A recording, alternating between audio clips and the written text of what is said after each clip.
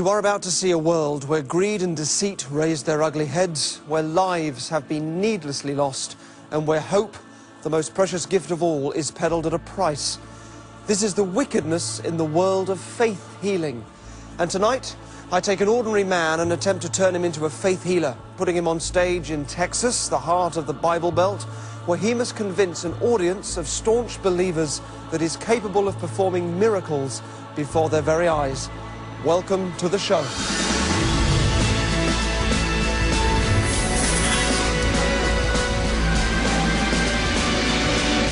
In the name of Jesus, be healed from polio!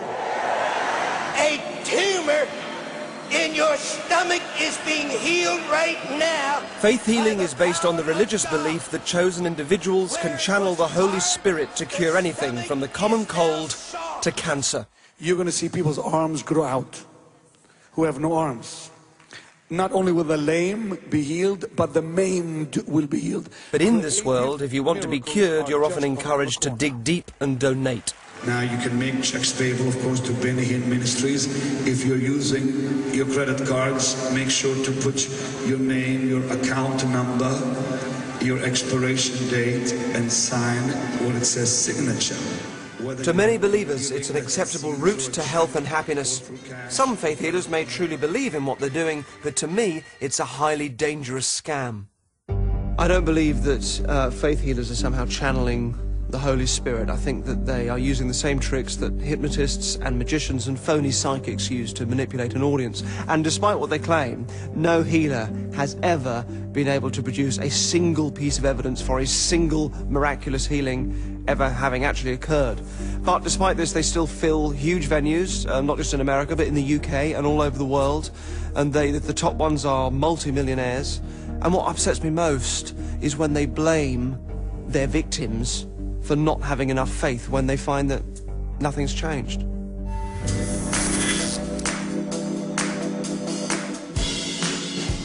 It was obvious from the outset that for this project to have any chance of success, every stage would need to be shrouded in secrecy, including the initial selection of our candidates.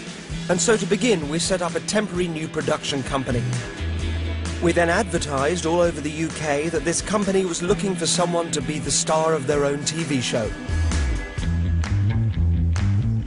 What's particularly terrifying about this is that we can't say that it's a Derren Brown show, let alone what the show actually is, because everything has to be top secret. If any of this gets out, it just blows the whole project. 200 hopeful candidates were invited to audition and show off their talents. To be of various kinds. or not to be. Unbeknownst to them, I was watching in order to decide who had the qualities I would need for a fake faith healer. And I was looking for a number of things at this stage. Loose objects in the aeroplane now start flying around. Confidence, charisma, and stage presence, and a bit of an edge. Oh, your fucking eyes out! Too much of an edge. After watching and assessing all the applicants, I then had to choose which of them I thought could pull off the monumental pretense of being a faith healer. So these were the final 4 that I took through to the next round. You know, I feel sorry for people that don't drink. Dom I really like. A tribute singer by trade, he's warm and instantly likeable. Yeah, we good? You want a stopwatch? Nathan, a scuba diving instructor, I can see commanding a room. He seems a little headstrong, but that could really help him. And Libcom sounds like an evil corporation from one of those Terminator movies. Stuart runs a media production company and has presenting experience, which might give him the confidence that he'll need. You know the bit where they talk about cabin pressure dropping and oxygen mask appearing? Here's what they don't tell you. Jim is a public speaker, he looks the part, he has an easy air of authority and a calm and professional delivery. Up till now, Dom, Nathan, Jim and Stuart all understood they were auditioning to be the star of their own show, but they have no idea that one of them will become my fake faith healer. And even now they still can't know the full story, although by revealing my involvement, it'll probably stoke their curiosity further. Afternoon. Oh, hello. Oh, fuck. Nah, they lied to us. They said we were going to be pleasantly surprised. Now we're fucking ourselves. Dominic, happy to meet you. And Jim, pleasure. Nice to see you. Nice to meet you. First of all, congratulations on everything so far. Today, I'm going to be teaching you a skill, which is the next part of your journey, if you like. And I'm going to teach you how to hypnotise. This is today's project. Tomorrow, you'll be giving a show. It will be a live show in front of a live audience. Now I know that Derren's involved, it's a whole different ballgame. Seeing Derren was obviously quite a shock, but, you know, a really good one. You thought it was maybe going to be you were going to be kind of the focus, and then it feels like maybe Derren's the focus. My confidence has evaporated. So you've all got pens and paper? They don't realise it, but this is an important step in trying to create a faith-healing act. A stage hypnotist and a faith healer may seem to be a world apart, but there are some key similarities. A stage hypnotist puts his volunteers into a suggestible state with an induction at the beginning of his act. At a faith-healing event, the same effect is achieved, but indirectly. Throughout the course of the service, constant shifts from upbeat to meditative music and chanting put the congregation into a trance-like state. By repeating trigger phrases, as in these examples with the renowned Benny Hinn, a faith healer can then create amazing scenes of mass hysteria, in much the same way that a stage hypnotist can get his volunteers to perform all manner of out-of-character stunts.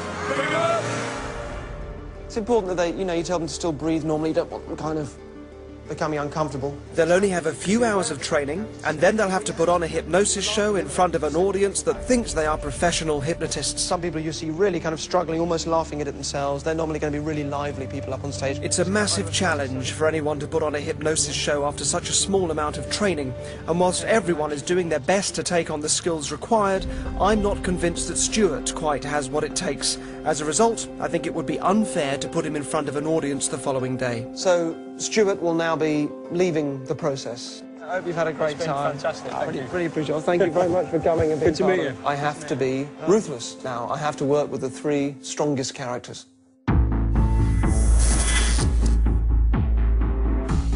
Tonight's the night where I have to choose my fake faith healer. I've never taught hypnosis, let alone in only 6 hours, so I don't really know if this will work. They'll all do the same routine in a fixed amount of time, and each of them will have a fresh audience of 100 people who all believe they're seeing an experienced stage hypnotist perform. Thank you very, very much indeed. Thank you for coming.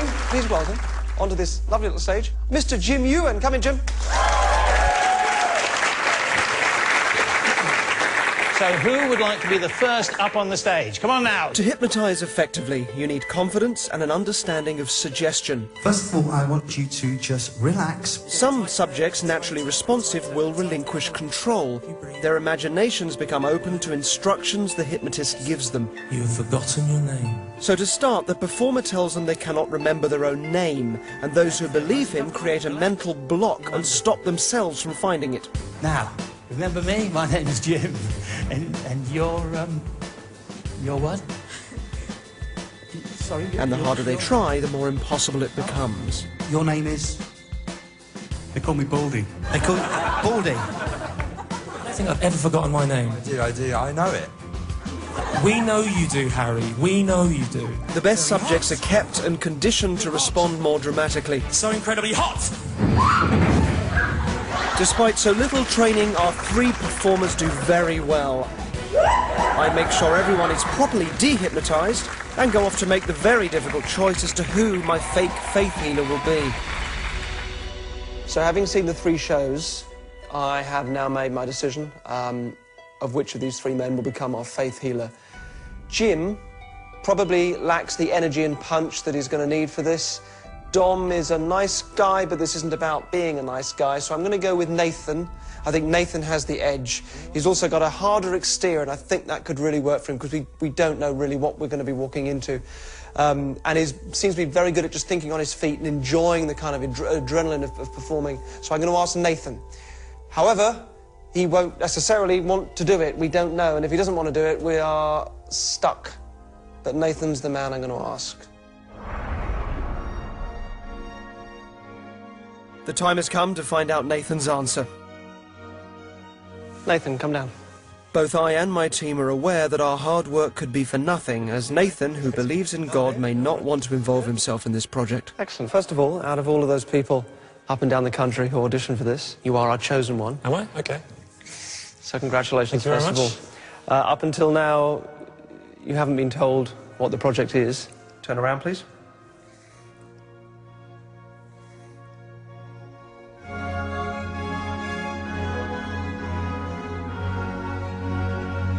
Nathan, you are about to enter the world of the faith healer. This is a multi-million-dollar industry where people pay for empty promises. In Jesus' name. If you accept this challenge, Derren will teach you the tricks and techniques to make the blind see, the deaf hear, and the lame walk. Once you have honed these skills, you will travel with Derren to Texas, one of the most religious states in America, to reveal one of the most questionable practices within the Christian church. Derren needs your help to expose this cruel scam by becoming a faith healer yourself. Nathan, are you ready for the performance of your life? I think we've been rumbled. Have we been naive? Yes.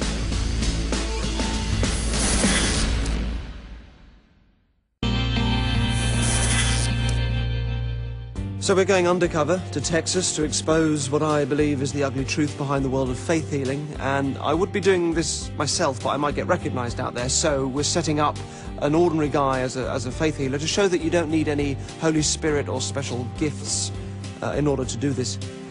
Just a few months ago, I began my search for someone I could turn into a faith healer.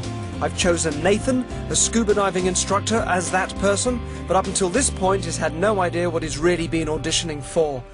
Faith healers claim that the Holy Spirit uses them to heal the sick, the blind, the deaf, people with cancer, AIDS. The impact of this is that people donate, often huge sums of money. Some of them donate their life savings, and that people also throw away their medicines. So a lot of people get worse, and some people die because they believe that they're healed when they're not. This isn't about faith, and it isn't about God, and it isn't about the church, it isn't about religion. It is about greed and about a very specific scam. I'm doing this because I want to draw people's attention to this particular form of fraud. But to do that, we will need a fake faith healer. But you're up for it? Oh, yeah. I'm prepared to give it a go. Just the enormity of it, I think that'll probably sink in as I learn more about what we're doing. You will need this. It is the King James version. Thank you very much indeed. Thank you. Thank you, Nathan. Thanks, Derren. Cheers. My gut reaction to, coming up, seeing this project and understanding what it is my part is to play in it. It's the scale of it.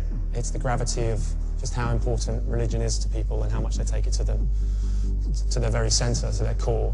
And therefore, in this instance, especially when there's money involved, the protection around that and how good I'll have to be, if you like, to infiltrate that and actually seeing what that reaction is, indeed surviving that reaction possibly. So, to my relief, Nathan is up to the challenge. The first thing to do is to give him a fake name. I've decided on Pastor James Collins. James is fitting as it's a religious name, but even better, it gives him the very biblical initials of JC. I know that when we make inroads to America, people are going to ask questions and investigate his background, so the next step is to create a fake website. Pastor James needs to have an identity and a history that will look real to anyone looking him up on the internet. And like other faith healers, Pastor James has a ministry, which I've decided to call the Gifts of the Spirit. And what's the reason that his soon-to-be congregation in America hasn't heard of him before? Well, that's because he's been healing the sick in Africa. Within days, giftsofthespiritministry.com is up and running. Feel free to check it out yourself after the show. My team spends weeks trying to convince over 100 Texan churches to allow Pastor James to preach his gospel to their following.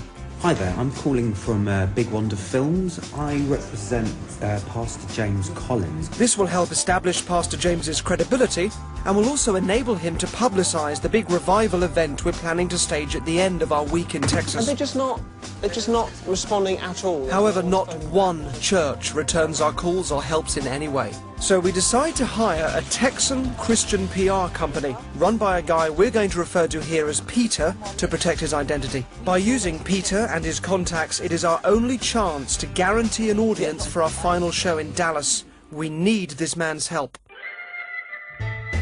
Nathan, a scuba diving instructor, will need a whole new range of skills to pull this off, and so I've put together a small team of specialists that will help me teach him everything he needs to know. This is Jeff Coleman, who's head of acting at the prestigious Central School of Speech and Drama. I'm a little bit terrified about the task in hand. I'm hoping Jeff can help me turn Nathan into a faith healer by installing techniques a method actor would use to prepare for a role. So it's light and it's joyful. Mark Havill is a Christian who used to be active in the faith healing movement and has since turned against it. I went out to churches, holding services, and did exact same things that you see on TV with these televangelists. And Woody Woods is a musician who was involved in the faith healing movement for 20 years, until he became increasingly uncomfortable with how manipulative he perceived these services to be. The music always follows a certain pattern. Really, really fast songs to start off. The congregation would be whipped into a frenzy. After that, they go around with the offering, telling people to sow their seed. Thank you very much. I asked Woody to teach Nathan how the services are actually run. Even though it doesn't have to be rigid, there has to be some, a particular order of how it's done. I want you to give authority to that voice. Okay, go. Thank you for the sun in the sky. He's basically already trying to break down the way I talk normally so I can really sell myself as a preacher. Ready for more work? I need Nathan to sound like he's been preaching for years, so I asked Mark to train him intensively in the scriptures and show how they can be twisted to suit the motives of a faith healer. What you're getting today, as opposed to last week, are heresy lessons. Right. So there's a very real and serious side to this, in terms of you are talking about real faith versus something which is effectively a counterfeit. And then you're looking out the audience and you're seeing these pockets of light in people. I work with him on his act. The Lord's showing me this here. Can you see that? If that's hot. And a whole variety of tricks that I believe are being used. I do take my hat off to him because he's trying to learn something that takes years to learn. Pray, he's going to be healed. He's going to be healed. I have moments where I'm feeling more prepared, and then I think I have moments where you just realise, well, actually, I've only just learned a little bit, and that just means I've learned that there's a whole lot more that I need to know. But there are so many little details that could slip him up, such as his Ugandan background. So Nathan has to squeeze into his already packed schedule, learning some basic Swahili. Kahawa. Coffee? Deal? I don't think he realises how much work he's got to do. It's really a huge challenge. I think we'll do it. Actually, I almost hope and pray that we will. To know that these people are being abused or mistreated because of their faith is disgusting. So I feel responsible to do this job as well as possible.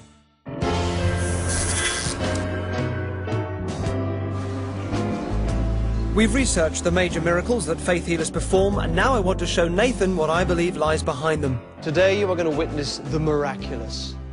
The blind will see, the deaf will hear, limbs will grow out. These are faith-healing miracles, and I'm going to show you how to perform them. Just take these hearing aids out. You foul spirit of deafness, take your hands off this woman in Jesus' name. How do I sound now? Loud. Loud. Here is a popular miracle of making the deaf hear. I'm going to demonstrate this and some other miracles exactly as they might be presented at a faith-healing event like the one you can see here. And now you can hear? Yes. The people you see being healed at these events are selected by the faith healers team, the catchers, who bring them up on stage to present them to the healer. Derren, this lady's been deaf since birth. All of our volunteers have genuine registered disabilities. I've merely asked them to respond completely honestly and imagine they were at a real event with an audience. You can lip read? Okay. This woman has been deaf since she was born. She doesn't know what it is to hear. So you can read my lips. So I'm going to turn away and say a word. 27. Nope, she can't hear. She needs to lip read to hear what I'm saying. Let's heal these ears. She hasn't heard a word for 39 years. Without lip reading, she doesn't know what I'm saying to her. Heal this woman. Restore her hearing. I hate those devils of deafness. I hate those devils of deafness, and I cast them out now. I command this hearing to be restored. To be restored now.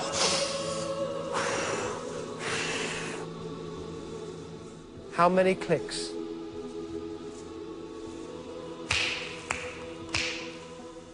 3. Say Jesus. Jesus. She's no longer lip reading. A miracle seems to have happened. But before I explain this, let's see another one, this time with someone who's registered blind. Derren, this is Ian. He's been blind since birth. Been blind since birth. And how old are you now, Ian? 46. This man is 46. He has been blind since birth. This man has never been able to see. He doesn't know what it's even like to be able to see. Take a step forward for me. Let's start praying. Father, I command those devils of blindness to come out of this man. I command in Jesus' name those devils of blindness to leave this man in Jesus' holy name. Spirit, fall upon this man. Heal this man. Bring him back up. Bring him back up. Come forward, come forward, come forward. Father, open this man's eyes. Ian, how many fingers am I holding up? Tell me how many fingers. 2. He sees. Lord be praised, this man sees. Ian, I've got a handkerchief. Take the handkerchief from me. Take it from me. Follow me around. Come on, follow me around. Somebody praise the Lord. This man can see. His sight is restored. These are the miracles. Who believes in miracles? He's been healed from blindness, but let's go back to Sophie and find out a little more. Have I just really healed you of deafness? No. You are moderately deaf, but you're essentially hearing impaired. Yes. You can't really hear without your hearing aid if I face the other way. But all the clicks and everything you can hear anyway. Yes? Yeah. And you're not healed because, well, nothing has changed. In a similar way, although Ian has genuinely been blind since birth, like most registered blind people, he has some impaired vision. And with the right lighting, he can see blurred shapes and colours, enough to see the number of fingers I was holding against my dark jacket. Tell me how many fingers. 2. Enough to see my bright handkerchief. And of course, his hearing helps him follow me around the room. Follow me around. Come on, follow me around. Both of these major miracles are created by allowing the audience to be misled about the extent of someone's real condition, then presenting things they can already do as evidence of change, when actually they're just the same as they were before. In Jesus' name, left leg, I command you grow. You can witness another popular miracle that faith healers often claim by typing "Street Faith Healer Leg" into YouTube. This impressive demonstration has been performed and filmed in a guerrilla style all over the world. I'm going to show you how this works with my co-writer, Ian Sharkey, who genuinely has arthritis and back problems. Started in my hips, has now moved into kind of top of my spine, my back, hands. There's always something somewhere that's kind of constantly in pain. You just, you live with it. Classically, what spinal arthritis will do is it'll shrink, as the muscles shrink, it'll shrink one of your legs back, which I think in your case it looks like it's on this side. Can I bring your legs out? Excuse me. Nathan, do you want to come and have a look at this? Oh yeah, that's a good couple of inches shorter. Can you see, Nathan, this leg here has shrunk a couple of inches. Can you see the difference between, if you look at the heels? So what we're going to do is we're going to heal the arthritis in your spine. Father, cast out that devil of arthritis and grow this leg. It's growing. I can feel that in my hand. I can feel this starting to grow. It's like the foot is, look, you can see it's coming down to the length of the other foot. Now you can feel that. Can you see this? Can you see that? It's filling out.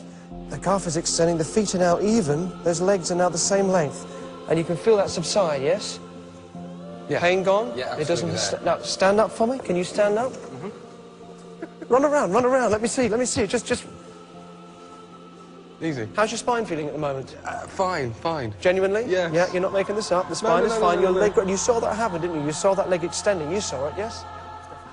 This is all based on something that I put a lot of emphasis on this foot here, but as is what will be pretty obvious to most people at home, whenever you see them do this on YouTube, there's always a point. They bring the legs up, then they ask for the camera to come in, and all that's happening at that point is they just loosen one shoe. Not the shoe we're all looking at, but the other shoe. All the trick is going to be is, while we're talking about this leg lengthening, I'm just moving this shoe, just sliding it back on the heel. It's a very old, classic faith healer trick. But there's all sorts of other things I can make it sound like I know this is going to hurt your hamstrings doing this for a while, so I can say to you, you can feel this pain, can't you? So why don't we do this? And I say, and that pain's gone, isn't it? I lower your legs. You honestly will say yes. Yeah. But you're talking about this hamstring pain because of this. It's nothing to do with your spinal pain. Absolutely. Likewise, when you stand up, you're not limping. There's no limping. Well, you weren't limping before. No one said you didn't say you were limping. No. You touch your toes, jump around. You could do those things anyway. Absolutely. We said earlier on you're in pain all the time, but it's not in your spine. It's all over the place. But I can say to you at the end of that, and your spine is, how's your spine feeling? It's fine. It's fine. Yeah. Because it wasn't hurting anyway. Yeah. It is the leg lengthening trick. It is absolutely the mark of a charlatan. Healers don't always just heal. many claim to channel information from God that they couldn't possibly know themselves. In the 1980s, mass rallies like this showcased the performances of faith healers like Peter Popoff, who claimed that God not only identified the sick, but also, like some celestial search engine, supplied him with their names and addresses. Hallelujah, Louise Cooper. Who's Louise? Stand up. He was at the top of his game, until the skeptic campaigner James Randi smelt a rat, and with the help of investigator Alexander Jason, uncovered this. Here it comes. Okay, she lives at 4267 Masterson. 4267 Masterson. I can see the angels of God all around your house. And she's praying for her daughter Joy, who's allergic to I'll tell you, God is going to give Joy complete deliverance. The telephone quality voice that you hear is Popoff's wife, who's feeding him information through an earpiece, information she's gleaned from written prayer requests. And you're going to rejoice, you're going to know that. After this deception was revealed on national television, Popoff eventually admitted to it, and 16 months later was forced to declare bankruptcy with nearly 800 creditors having claims against him. And as of 2011, he's back in business, not just preaching to the faithful, but using his slick website to market his own brand of miracle spring water and a supernatural debt cancellation kit. Well, you can sit there next to you, Jed. Oh, where's PJ going to sit? As we approach our departure date for America, we receive a series of emails that give us cause for concern. The Christian PR company in Texas we hired, run by Peter, has been trying to build Pastor James's profile within the local religious community and thereby guarantee us an audience for Nathan's final show in Dallas. Peter has no idea what our true motives are, as we suspect he would not then have accepted the job. However, we realise that tapping into his contacts is vital to us. We pull the production team and trainers together for a crisis meeting. My producer David brings Nathan up to speed. Basically, we've been bombarded over the weekend with lots of very suspicious emails from the PR company. Oh, okay. Picking holes in all sorts of things, asking huge amounts of questions. If I was him, I'd be suspicious that we haven't spoken on the phone and he hasn't had an answer personally from an email from me. Reading the questions from Peter, it becomes apparent that some of the church leaders he's already spoken to in Dallas have raised doubts about both the credibility of Pastor James and the reasons why this TV crew are following him. It's astonishing how difficult this is to break into. I think we've already been rumbled. Have we been naive? Yes. And so we take the risky decision to put Pastor James, surrounded by his background notes, on the phone to speak directly to Peter. Hi, it's James. Hello, Pastor James. If Peter suspects that Pastor James is not who he says he is, our whole project could be dead in the water. I just thought I'd give you a call at the end of the day. Oh, thanks for doing that. I appreciate it. You can understand over here, we have a lot of people asking questions. That's a good thing to hear. That's good. I definitely need some updates from you. Yeah, go. I wanted to understand, you refer to yourself as a pastor. Does this mean that you have a church that you regularly lead? The easiest way for me to describe it is basically when I was in Uganda and I was working with Pastor Lorenzo, when he used to go to other villages, he'd leave me in charge, and so people started to call me pastor, and that's the root of where it comes from. I don't know if is that going to cause problems, or? It's a credibility issue, you know. Nathan has been on the phone for a while and is doing a great job of both fielding Peter's questions and interpreting my hastily scribbled notes. We're going to be filling in every single day with fantastic things that we're going to be doing. We all begin to feel uneasy with deceiving this obviously warm and genuine man as we realise the impact it could have on his business. You have to understand, too, that our relationships also are on the line, and we're making a big gamble, if you will, on your credibility. I believe you, trust you, and I think we're ready to receive you, and we're looking forward to it. Oh, thank you. Thank you very much. Bless you. And thank you again for the call today. I really appreciate you picking up the phone. See you soon. Okay. Love to your family. Nathan hangs up, having been on the phone for over an hour. But instead of relief, there is amongst us an overwhelming sense of turmoil. You okay, Nathan? Yeah, he's just a really nice guy and it's horrible. What if we kill his company with this? His family, his business, everything could be absolutely smashed to ribbons because of what we're doing. He's going to feel totally betrayed. He's going to feel utterly betrayed. A lengthy conversation ensues. If we don't have the guarantees of access that Peter can provide, we don't know what we can achieve in the US.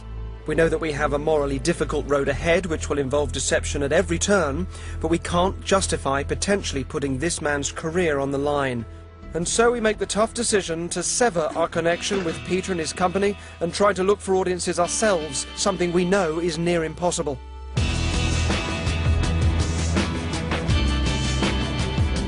So Nathan and I are travelling to Texas with a small UK crew and a large amount of trepidation. From the point at which we land, outwardly Nathan will become Pastor James Collins, my co-writer Ian will become his assistant, and I become part of the TV crew who are following him on his mission. We'll only have a few days to infiltrate the Christian community, promote our show, find all-important singers and musicians to back us, and to achieve our goal of passing off Nathan as a faith healer. And without the help of professional PR, I have no idea what may lie ahead. I think we need to do a little bit of consulting Nathan about what you want to do, because otherwise I'm just going to be fucked off.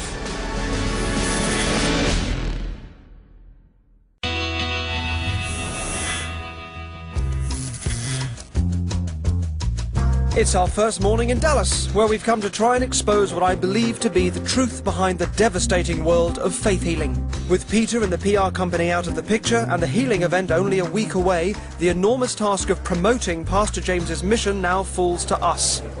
So we've had some flyers printed up. We have James here, who we're passing out the flowers for. Hey. This is Nice to meet you. In the hotel lobby, Pastor James meets some people we've hired to hand out our flyers, but of course they don't know our true agenda. I would like you to lead us in a prayer. You guys are more than welcome or not to join in. Yeah, would you like to? Yes. Okay.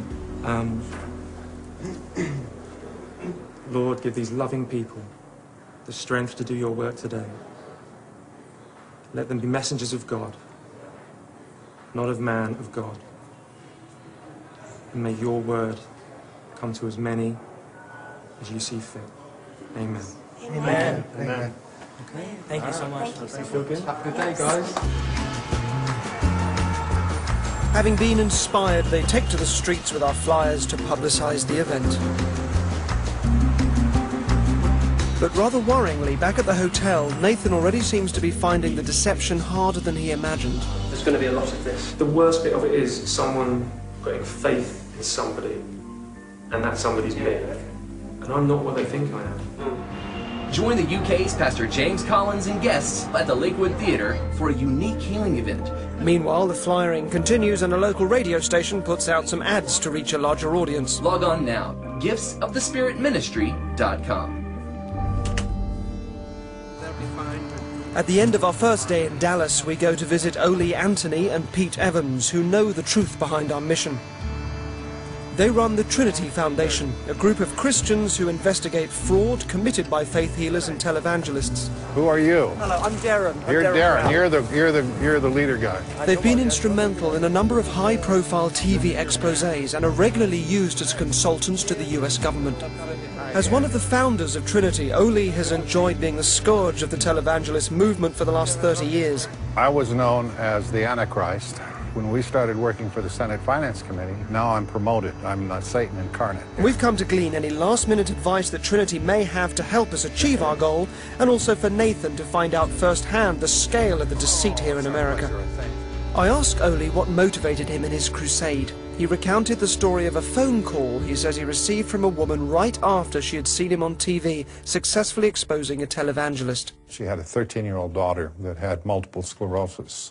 And there was a testimonial. They had these pre-produced testimonials where a woman had made a $1,000 vow of faith and supposedly was healed of multiple sclerosis. Of course, it was an actor that did it.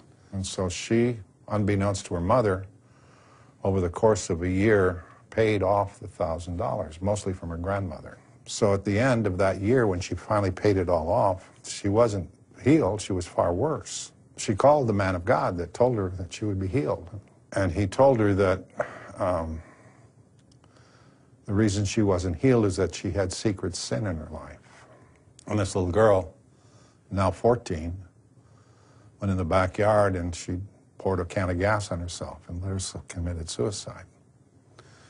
And the mother just begged me to do something about this.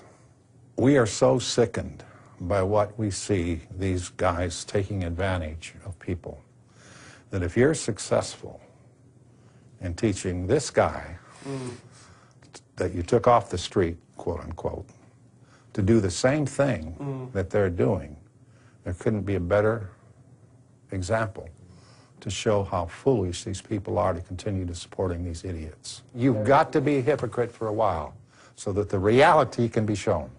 Otherwise, this project will fail, because you're the key. We'll do everything we can to help you. Huh? We had decided before leaving our hotel that it would be useful for Nathan to deliver an informal sermon to a few members of the Trinity Foundation for them to cast their critical eyes over his performance. However, when it came time to set up for this, it transpired that Nathan wasn't at all happy with the lack of prep time he'd been given. I think we need to do a little bit of consulting Nathan about what you want to do, because otherwise I'm just going to be fucked off, and then it's not going to be very good. So it's really up to you. No, but this isn't a situation with a... Look, I'm saying it is, so that's all that matters until you convince me otherwise. I didn't do this for any other reason except for when you guys asked me, I would have said no. I said, is this serious? Are we going to do this properly? I'm not an idiot. I'm going to do what I think's right at the end of the day. At the moment, we're all trying to do the same thing. We're all trying to get by. Don't worry about it. Monkey will perform, and that's it. Monkey will perform, done. Well, I'm sorry it's been sprung on you a little bit, which I think isn't ideal. It wasn't sprung on you on purpose. There'd be no benefit in doing that at all. That's very difficult to believe. Despite Nathan's concerns, he went on to deliver the first part of his act, where he describes his personal history of how he became a faith healer. My name's James, and when I was younger I had everything. For whatever reason, that wasn't enough for me. At the end of his performance, the audience had an opportunity to give some feedback. Very, very good. You just started doing this, haven't you?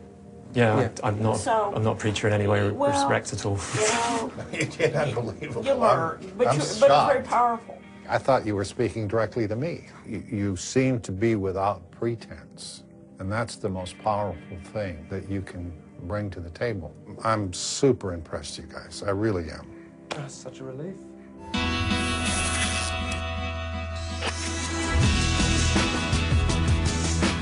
At the hotel, Nathan and I do some more work to give his preaching power and punch. You cannot fill that God-shaped hole with money. And in your head you're going, oh yeah, as you walk away.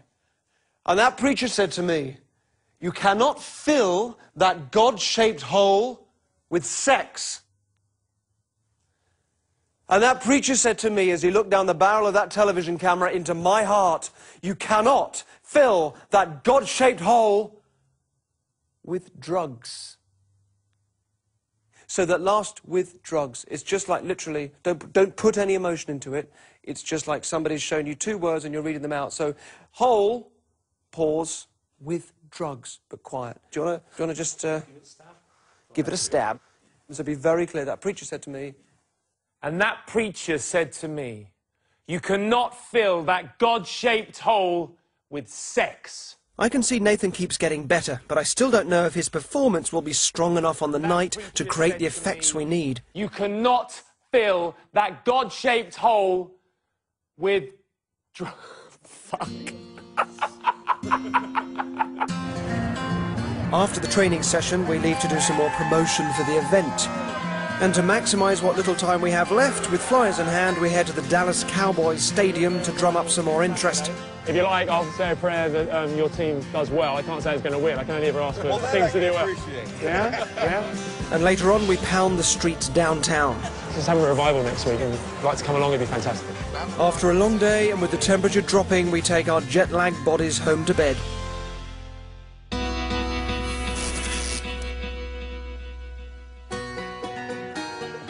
This doesn't feel right for one of these places. We've been told about a well-known local faith healer called Pastor Sean Pinder. Oh, Pastor Sean, lovely to meet you. We turn up unannounced to meet him where he's guesting at a small service in the unlikely venue of a children's nursery. Pastor James asks Pastor Sean and his host if he and the camera crew can stay, and luckily they agree. So Nathan takes his place at the back of the room to watch at first hand a genuine healing service.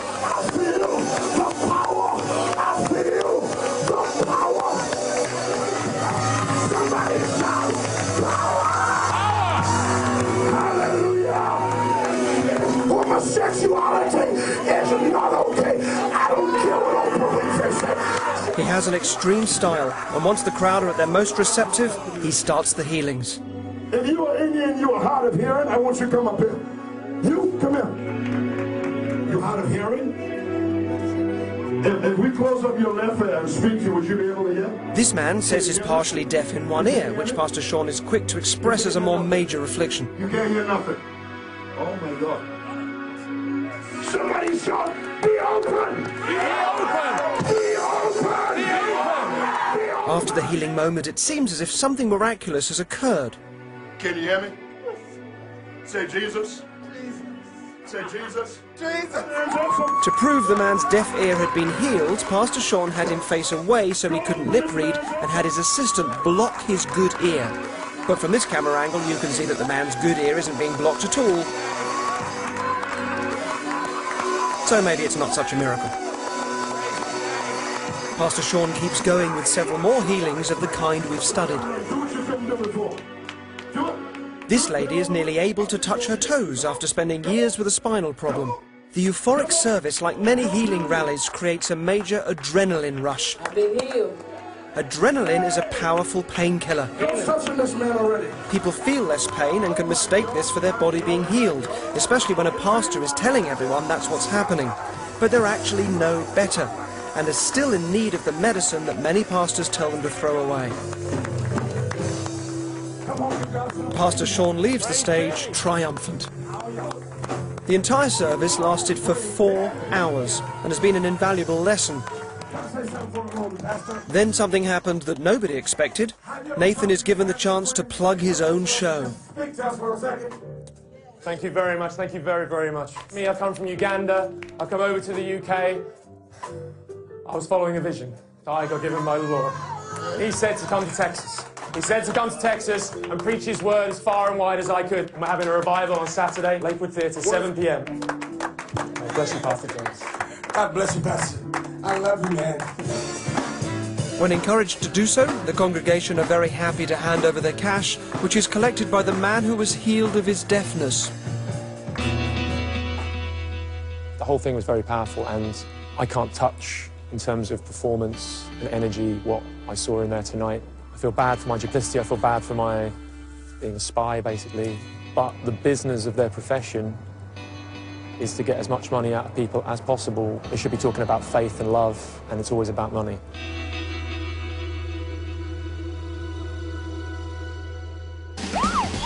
So we've just come up against the kind of security that these people have at Derren, D-E-R-R-E-N, Brown. And we may not have a show at all on Saturday.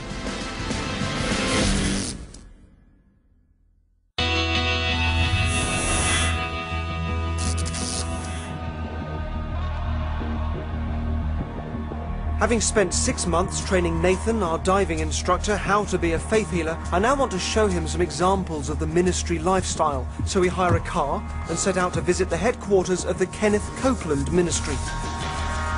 Copeland's unflinching and dynamic style is typical of preachers in the prosperity gospel movement that's closely allied to faith healing. We live in a $1 trillion economy and you're broke. In the prosperity gospel, the biblical idea of as ye sow, so shall ye reap is interpreted financially. Give the pastor a donation and you'll receive 100-fold back from God. And if you don't, it's because you didn't have enough faith. Here you can see Copeland displaying his $20 million tax-free jet, seemingly as evidence of the Lord's grace, his congregation's generosity, and his status as an A-list preacher. Somebody ought to shout amen! We arrive at Copeland's compound where he lives and houses his fleet of private jets. So these are the gates of Kenneth Copeland's house. Compound ranch, and we are already being watched by security. This is where the money goes. We leave quickly before we're asked any awkward questions. However, as we're driving back, we see the main gates to the church and airfield are open, so we drive in and head towards the church. And then we discover how protective they are. Where did he come from? Hello, folks. Oh. Hey. I have a call about 3 suspicious vehicles. We're making a documentary-style film. We're from England. We have a pastor with us who's... Okay.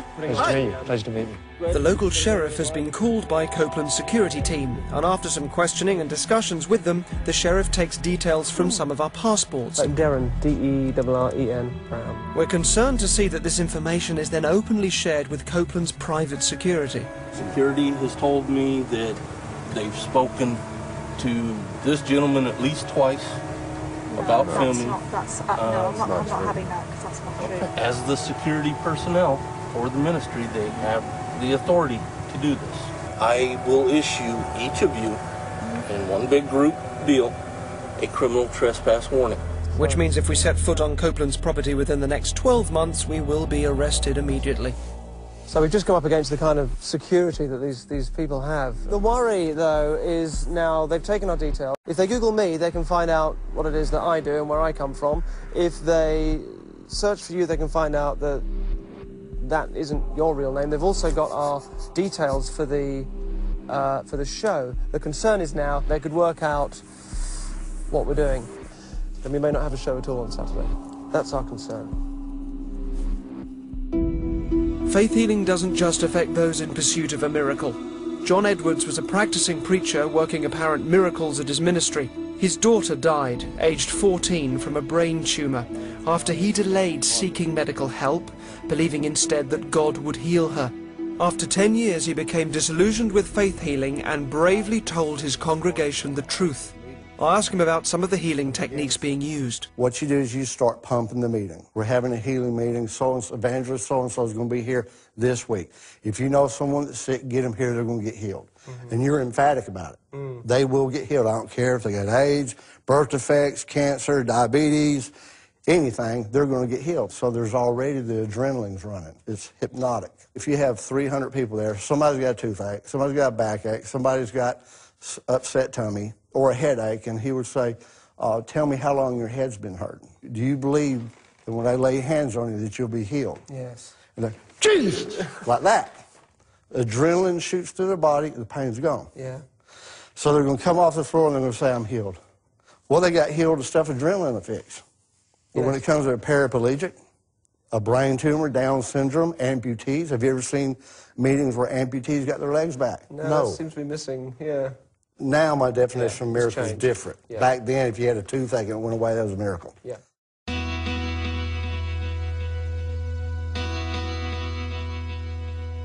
This is so difficult. This is so difficult. And I keep having to remind myself that it's important. People throw away their medicine and they die because they believe these people are healing them. People give their last penny to this movement, money they can't afford. People that don't get healed are told to blame themselves because their faith wasn't strong enough. When I speak to people that have had first-hand experience of how nasty that world can be, it keeps me going. It reminds me that it is important. We're halfway through our US adventure. Nathan's hardly had a chance to let his hair down, and today's his birthday. So we throw a surprise party in my luxurious low-ceilinged suite, complete with tacos and real American champagne. It's a welcome bit of light relief for everyone, and Nathan can leave Pastor James at the door and spend a couple of hours just being himself.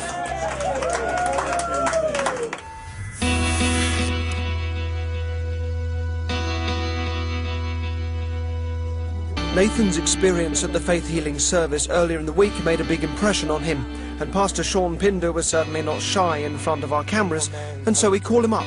We thought that if we could get him to our revival event on Saturday, it might help increase the attendance. So, me and my wife, listen, we're going to be there. I feel like this is a God moment now, Pastor James. So, I will be there. We're treading a very fine moral line, and it's a difficult position for Nathan to be in. Having met Pastor Sean, I can see that Nathan is again having conflicting thoughts about the continuing deception. You're doing the Lord's work out, Pastor James.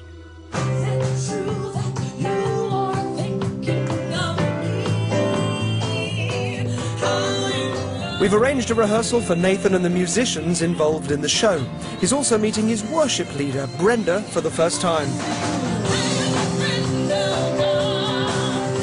More than just a singer, Brenda's an experienced worship leader. Her job is to create the right atmosphere for the event and to get the audience into a receptive state before Pastor James takes to the stage. So yeah, I've explained that you're going to be going through the sermon as if there was a full audience there, so you don't need to worry about that seeming, you know, odd. It's vital that Brenda and the band believe in Pastor James and his mission, so he needs to stay in character the whole time. But we learn that Brenda has some friends in Uganda and is keen to chat with Pastor James about his experiences there. Yeah, I just avoid talking too much about Uganda in detail. Or enjoy it and see what you can get away with.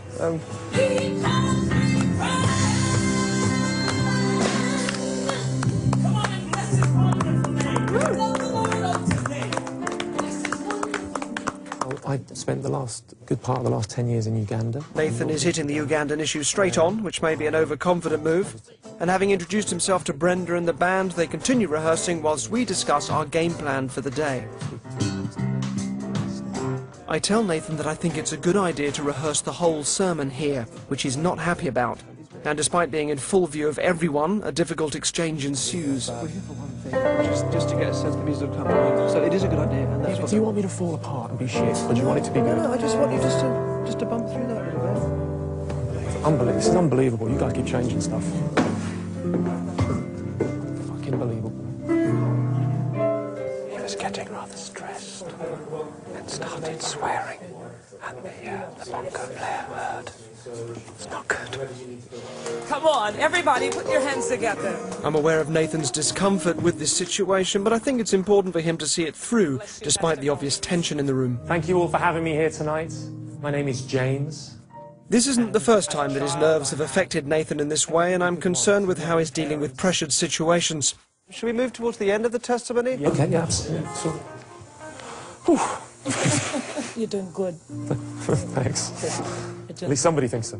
After the rehearsal, I talked to Nathan in the car park about what had happened. How are you feeling in yourself after that? They must smell that something's a bit odd about all that.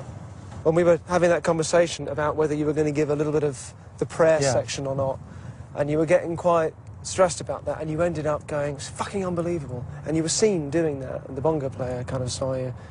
Don't make out one time I blow up. Just don't keep pushing something that we've agreed on, and that was what we were talking about. You can't say this is fucking unbelievable in front of the band. You can't do that, mate. If there's something you don't understand, you go, look, should we have a chat about this? You remain in character. We agreed on something, and then you seem to change that again just before I'm about to go on, as if the pressure of the situation is going to make me do whatever and you want. And I agreed what I was going to do, then you changed it. If you do that just before I go on, then you're not going to get a very good performance, are you? If that happens again, if you feel there's a conflict for whatever reason, we've spoken about it, something's changed, don't create the conflict is the answer. There's going to be a lot of conflict. We've got 2 days. There's going to be a lot of conflict between now and Saturday. There's going to be a lot of stress. You have to handle that stress. And if you can't... Derren, this whole thing is stressful. This whole thing is a weight. So I handle it all the time. But if you're going to push me to the nth degree, then I'm either going to leave the building and not do this at all, or we can do what we agreed instead of changing it at the last moment, because that is just... I don't understand how you think that's going to help me do this well. You feel that healing power. You feel that healing power. Can you feel that? Yes. Feel it. What's it like? What does it feel like? It's a tingling feeling in my leg now.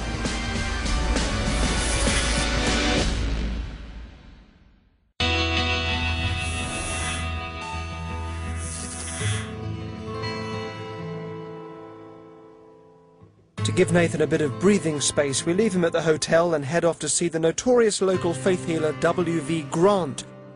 In 1996, Grant was found guilty of tax evasion and the undeclared use of $375,000 in donation money to buy a luxury home. He served 16 months in prison for that. Grant has gone right back to what he does best, ministering from an ex-car showroom on the outskirts of the city and broadcasting his services worldwide on a live internet stream. There it is, in the name of Jesus. When you get up, you won't have that cancer. He's still making miraculous and wide-ranging claims for the results people can get, from increasing their wealth to curing life-threatening illnesses without the need of medical help. You're restored. You're getting a new liver. You're getting 2 new kidneys on both sides. We knew he would never get permission to film openly, so we allocated tiny spy cameras to different members of the team in preparation for some secret filming. This is a high-risk venture. Being discovered by Grant's security could jeopardize our whole mission in Dallas, as we know people have been detained and questioned when suspected of covert filming. But we feel that the gamble is justified to potentially highlight what we suspect may be going on. With another camera hidden in the car outside, we attempt to try and record everything that happens and not just what's chosen for streaming on Grant's website. So, carefully scattered amongst the faithful today in the former car showroom with its garish drapes and small stage are our sound man, the producer, my co-writer, my makeup artist, and me. Just as with many of the faith healers we've observed, Grant picks people in the audience about whom God has apparently given him information. There's 5 letters in your first name and 5 letters in your last name. Right. Nick? Somebody named Nick? Nicole? Nicole? He constantly stresses that he has no prior knowledge of these people and that they've not told this information to anyone. You not told this to anybody? No. You hadn't told this to anybody? No, I haven't told this to anybody. No. But before the service started and the internet camera was switched on, we were all asked to fill in a contact card asking for personal details, just like the prayer cards we'd seen used in other ministries. And also, would you keep your hands raised? Our ushers are going to give you a little information card to fill out with your name and address. My producer David has written down his name as James. Today, my name's going to be James Lee. My secret camera is going to be hidden behind this button. This is a simple test to see if Grant is using the information from the cards to tell people's names. Come here, brother. So when David's called up, we all wait with bated breath to see if the Holy Spirit will discern his real name. You've not talked to me or No. And God said, I came here to restore you. I brought you, there's a 5-letter word that begins with a J. James? Yeah. Your name is James? Yeah, that's my name. So it seems that Grant's inspired knowledge may be less than supernatural. Somebody give the Lord a big hand. All this simply by sowing a seed and investing in Jesus financially through Pastor Grant himself. If you're writing a check, make it out to Eagles Nest Cathedral. It'll be tax deductible. If you want it sold by credit card, bring that down. I'll touch it. Somebody will run it. There are 4 people here that can sow a couple $100 into our ministry today, and somebody can sow a couple thousand. Then God's going to give you the FFO, the faith and favor and opportunity to become a millionaire for His glory. Although I'm not chosen for healing, I do leave with a present showcasing Grant's singing talents. Woo! We got a CD. The reason for choosing an ordinary person to be a faith healer is to show, as I believe, that the healing is not God's work. Anyone, having been taught certain tricks and techniques, can do it. As you know, pain is a very subjective thing, whether it's the adrenaline of a big show or just somebody telling them with enough confidence that the pain is gone. There are many videos online of street faith healers supposedly curing the sick. So on a cold Dallas morning, I take our former scuba diver out to see if he can do the same. This will be more of a challenge than working with a receptive congregation, but I think Nathan's ready to do it. Any ailment? Tell me about it right now. Pastor James, you got any pains? Have you got any pains? I had pain in my leg. I had surgery right here. They said it was in that pain. I had a rod put in, and always when it get cold, it's always... So you got a plate in there? You got a plate? Yes, sir, right here. The first person we find is in persistent pain from a metal plate in his leg. Hurts a lot, right? So when you get up, I bet when you get up from a chair or from here, you got to push yourself up with your arms. Whereas when you were younger, you just sprung up, right? Yeah, right. I'm going to put my hands on your leg, okay? And I want you to think about the pain you're in right now, okay?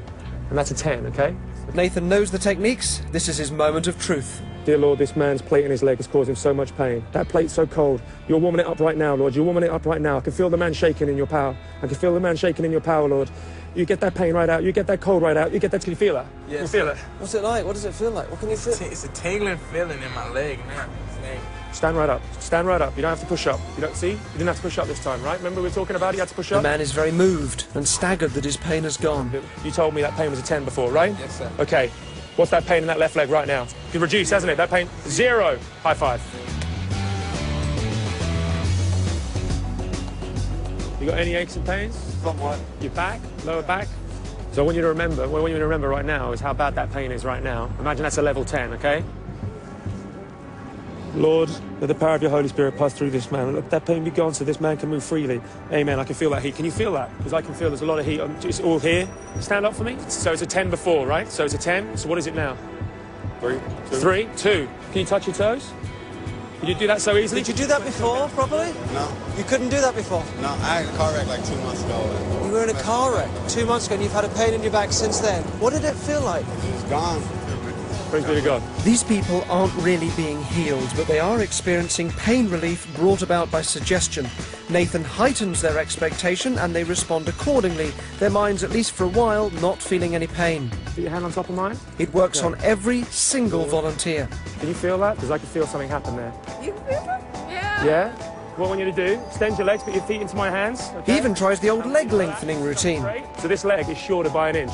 Can you see that difference? Telling people their problems are caused by having one leg shorter than the other, and then manipulating a shoe to create the illusion that a leg is lengthened. Stand up, stand up, walk. A favourite trick performed by healers who claim that it's real. Jesus has healed you, right? Afterwards, we tell all the people Nathan healed the true nature of what we're doing. This guy isn't really a faith healer. We carry on finding more people and keep getting the same positive results. Is that more difficult to do before? Yeah. So with a 100% success rate, Pastor James has healed the sick. I'm astonished at how effortless it is. But the nature of pain is clearly so subjective that in the same way that you don't notice you cut your finger sometimes until you look down and actually see the blood, and then suddenly it starts to hurt, in the same way it can go like that if somebody just has you believe that it's gone. It's the evening before Pastor James is to take to the stage and preach to an audience of genuine believers. How are you feeling? I don't know, it feels like the quiet before the storm, really, with me, because before we had our rehearsal this afternoon, I was thinking, oh, this feels a little bit better, because I'd worked through a few things, and then the rehearsal felt quite good. Not perfect, nowhere near perfect, but quite good. Today, yeah. Whereas yesterday, I don't know. With the musicians. I felt like I was a million miles away from everything, yeah. You have been amazing, though. You have been. I know it's been really stressful, some of this, but you have been amazing. Your performance is excellent, and I think that's what this is about. Just make sure I do it tomorrow. Yeah. Congratulations. Cheers. Wow. See what happens. And so we all head home for an early night, unsure of what tomorrow might bring.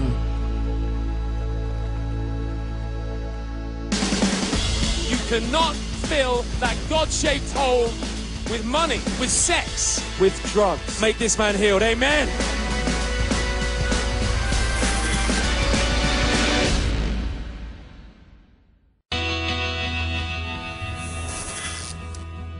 This has been an exhausting roller coaster journey. 6 months ago, Nathan was a scuba diving instructor with a dream of being on TV. He applied for a show without knowing its true nature, and I chose him to become my fake faith healer. Thank you, Nathan. Once he'd accepted the task, he underwent months of training and a variety of skills and tricks before heading to Dallas to put all his hard work to the test. But the moral dilemma of dropping the PR company left us struggling for an audience, and the cracks began to show. You're going to push me to the nth degree, because otherwise I'm just going to be fucked off. But despite all the hurdles, Nathan has completely embraced Pastor James. You feel it? You feel it? And is now as ready as he'll ever be to give the performance of his life. I just want to get up there, see what I can do, and just be true to everything we've spoken about.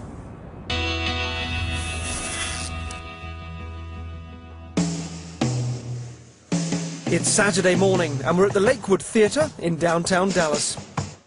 Everyone involved is busy preparing for tonight's show. We've been promoting this event all week, but after deciding not to use the Christian PR company, we still don't know if anyone will turn up. This will be the culmination of Nathan's journey. When I first had the idea for this project, I never dreamed it would be so difficult to get to this point. Dear Lord, bring strength into all of our hearts tonight. Nathan joins everyone together in prayer in a moment of calm before the show. Amen. Come now and just worship the Lord. It's 7 p.m. and time to open the doors for our big night. This moment here will go down in eternity. Our promotional efforts this week have been successful, and a small crowd has turned up. Brenda gets to work and does a fantastic job as the worship leader, getting the audience on their feet and into the spirit of the occasion.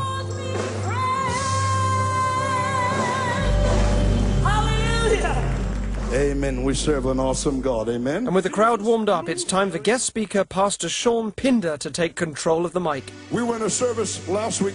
There was a young man in that service. His left foot was 3/4 of an inch shorter than his right foot. Whilst we prayed for this young man, the Holy Spirit touched this man and grew his leg out evenly with the other one right before everybody's eyes. With Pastor Sean's preaching filtering through the walls, Nathan has a last few moments to brush up on his act.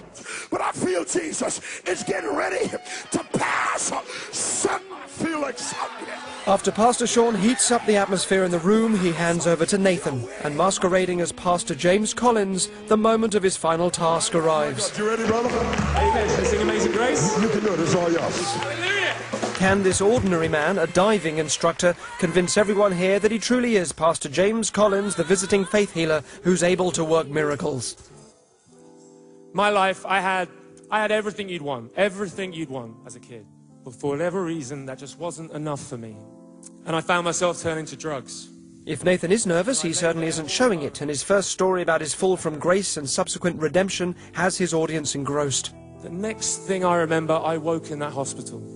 But I think any of you here right now know who got me there. And I praise the Lord now because he got me there.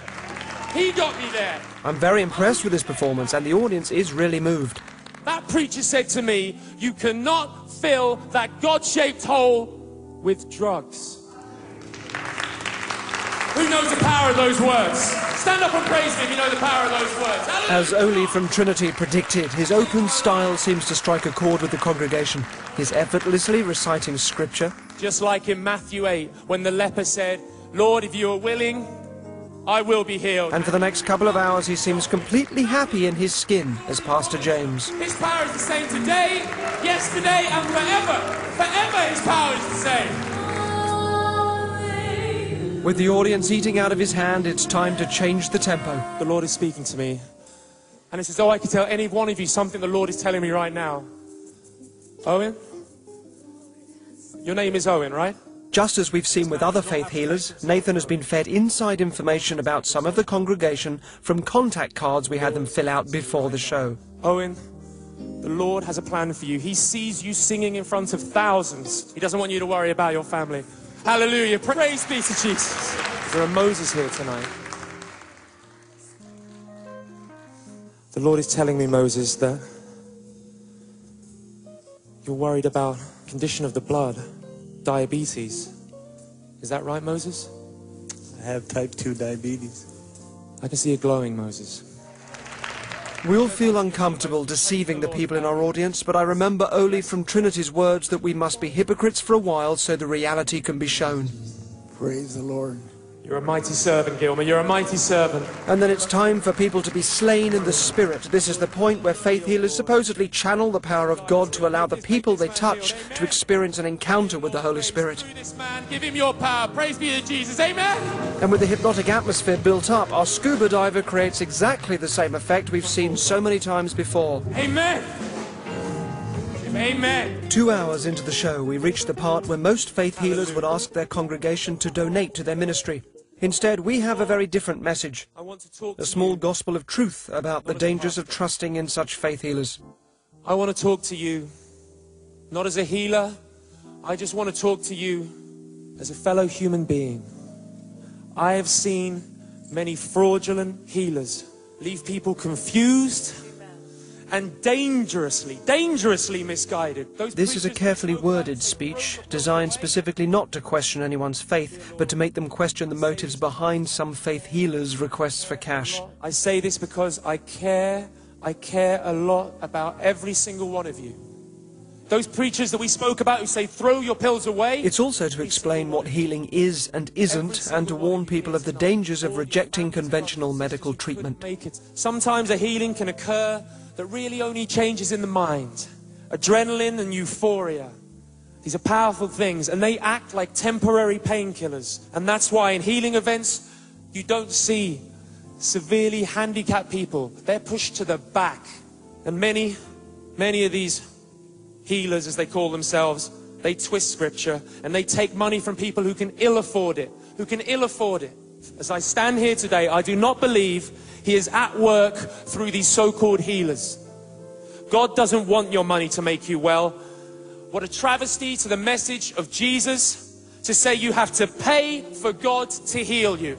That's not what the Lord preached. That's not what Jesus preached. And who here believes Jesus speaks the truth? Amen. That's right. Amen. I truly pray that you will take away tonight that knowledge that your worth in the eyes of our Lord Jesus Christ, your happiness, our health are in no way related to the amount of money you take out of your pockets and hand over to these so-called healers, these supposed men of God. I hope each and every one of you will find your place in heaven, where you can praise His mighty name for all time and eternity. And that the Lord carves a special place for these people in hell.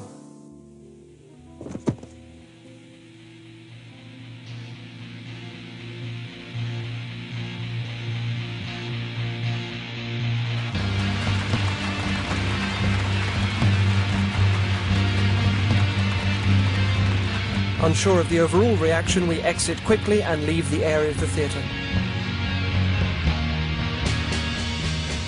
We didn't get a big enough audience to do everything we wanted. I think we did a good thing. No, I know we did a good thing. Yeah? Yeah, we did do a good thing. So that's what I remember you said it to me a long time ago. We just helped one person, and I think there's more than one help tonight with that. It's worth it, isn't it? It's worth 6 months of absolutely stressful, absolutely argumentative work. I only swore a couple of times. Well done. Well done. This particular fraud shows no sign of slowing down. People fooled by it can be left in a spiralling depression when they see God won't heal them, or refuse medication which they believe would show a lack of faith to accept. And they're making many healers absurdly rich in the meantime. We've got one last day, so we return undercover to W.V. Grant. Hello, hi. We're from London, England. There was some, there was some English guys. Yeah, I think there's a few around in Dallas at the moment. And lo, the angel of the Lord came about. Joey, yeah, Brother James is here, and another fellow. God showed me his name in the prayer line. Before Grant takes to the stage, another pastor with the same dress sense reminds us of the potential rewards of the prosperity gospel. I prophesied to Marilyn Thompson in this church. God gave her a new Cadillac, new husband, new Jaguar, and a 4-carat diamond ring within 7 days after I prophesied. Eventually, the internet stream goes live, and W.V. Grant deftly weaves new technology into his old-style preaching. The last 3 pictures on my iPhone were 3 people that got out of wheelchairs and pushed me in San Antonio. And this time, Grant selects me for a healing. Come up here, young man. Come on up here. Watch how you walk through this limp. I don't... Hand me a chair. Oh, yes. How many sees that? Is that obvious? The leg on your side is about 3 inches. 3 inches shorter than the one on my side? Well, that's close to 4 inches. You believe God gave a new vertebra? You believe he can go back to London shouting?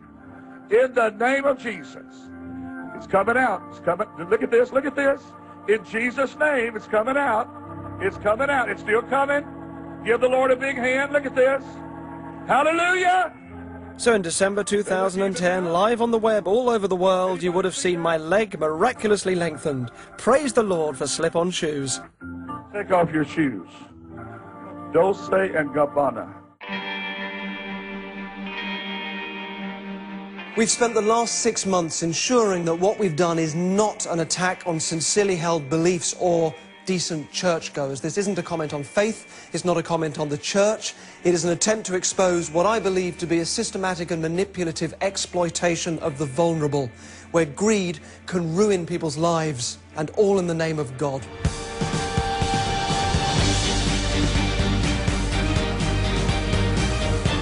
This week, celebrate the wedding of the year. Channel 4 is the only place you'll be able to see it because it's a big fat royal gypsy wedding on Thursday at 9.